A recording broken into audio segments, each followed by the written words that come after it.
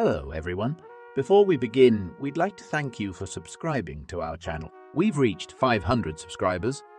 Thank you for your trust. We aim for even more and better content in the future. Enjoy the video.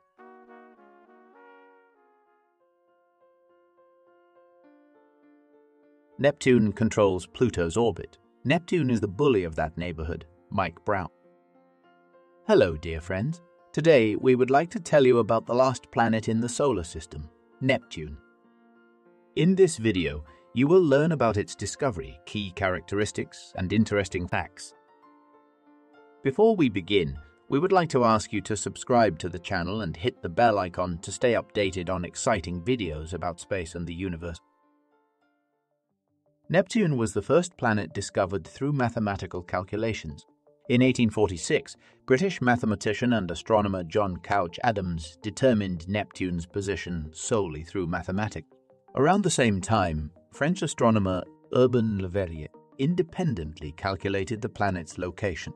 Verrier communicated his findings to German astronomer Johann Gottfried Galle, who spotted Neptune during observations at the Berlin Observatory on the 23rd of September, 1846, increasing the number of known planets to 8. This led to a dispute between the British and the French over the right to claim the discovery of Neptune. In the end, consensus was reached and Adams and Verrier were credited as co-discoverers. Interesting fact. According to historical records, Galileo Galilei first observed Neptune in December 1612 and again in January 1613, almost 200 years before its official discovery. However, in both instances, the scientist mistook the planet for a stationary star in conjunction with Jupiter in the night sky. For some time after its discovery, Neptune was simply referred to as the outermost planet from Uranus or the Verrier planet.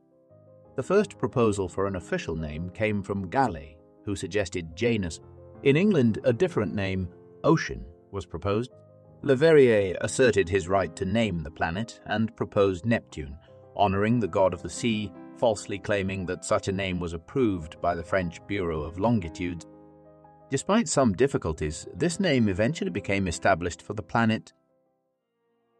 Neptune's characteristics place it as an intermediate link between Earth and the large gas giant. Its mass is 17 times that of Earth, but 19 times less than that of Jupiter. Neptune's equatorial radius is about 24,764 kilometers, nearly 4 times that of Earth. The interior structure of Neptune resembles that of Uranus. Its atmosphere makes up approximately 10% of the planet's mass and extends up to 20% of its radius. The upper layers contain hydrogen and helium with a small amount of methane, which gives the planet its bright blue color. Neptune's atmosphere gradually transitions into a superheated liquid mantle, with temperatures ranging from 2000 to 5000 Kelvin. The mantle is more massive than Earth's and is composed of methane, ammonia, and water. Scientists refer to this substance as icy, though it is, in reality, a hot and very dense liquid. According to one hypothesis, the planet may have a diamond rain ocean deep within. Neptune's core consists of iron, nickel, and silicates and is believed to be 1.2 times the mass of Earth. Temperatures at the core may reach up to 7,000 degrees Celsius, comparable to the surface temperature of the Sun. As the farthest planet from our star, Neptune has the longest orbit among the 8 planets, completing one orbit around the Sun approximately every 165 Earth years. Interestingly, only 1 year on Neptune has passed since its discovery. It happened in 2011. Since Neptune's axial tilt is similar to that of Mars and our planet, it experiences seasons similar to Earth, with each season lasting about 40 Earth years. Furthermore, the weather on Neptune is known for its frequent and rapid changes. One of the planet's main features is its winds, which can reach speeds of up to 2,100 kilometers per hour, surpassing those of any other planet. In 1989, NASA's Voyager 2 spacecraft discovered the Great Dark Spot, a persistent anticyclonic storm measuring 13,000 by 6,600 kilometers. This atmospheric storm resembled Jupiter's Great Red Spot, but on the 2nd of November 1994, The Hubble Space Telescope failed to locate it at its previous position. Instead, a similar feature was found in the planet's northern hemisphere. Like other gas giants, Neptune has a large system of natural satellites. All of the ice giant's moons are named after water-related deities from Greek and Roman mythology. Neptune has 14 known satellites.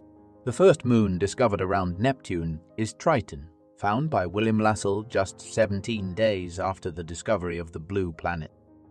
With a diameter of 2,700 kilometers, Triton is the largest moon of Neptune and the seventh largest moon in the solar system. It accounts for more than 99.5% of all the mass in Neptune's orbit, including other known satellites, and is considered an independent object, likely a dwarf planet captured by Neptune's gravity from the Kuiper belt. Another natural satellite of Neptune, Nereid, was discovered by Gerard Kuiper in 1949. In 1981, a group of astronomers found Neptune's third moon, Larissa, and approximately 10 years later, in 1989, Voyager 2 confirmed Larissa's discovery and found 5 more inner moons, Naiad, Thalassa, Despina, Galatea, and Proteus. In the early 21st century, the last 6 moons were discovered: Halimede, Sao, Sarmathi, Laomedea, Neso, and a small moon named Hippocamp.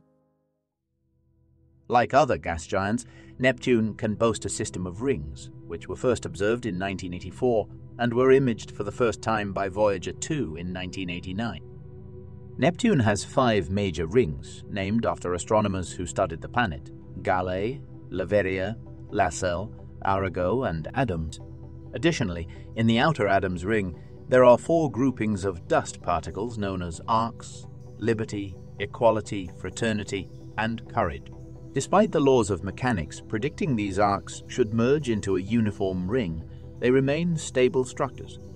Scientists believe that Neptune's moon Galatea's gravitational influence keeps the arcs in place. Although Neptune is on average 4.5 billion kilometers from Earth, humanity has already reached it. On the 25th of August 1989, Voyager 2 passed by Neptune at a distance of only 4,400 kilometers from the planet's atmosphere. Voyager 2 confirmed the existence of the planet's magnetic field. The planet's rotation period was determined by measuring radio emissions.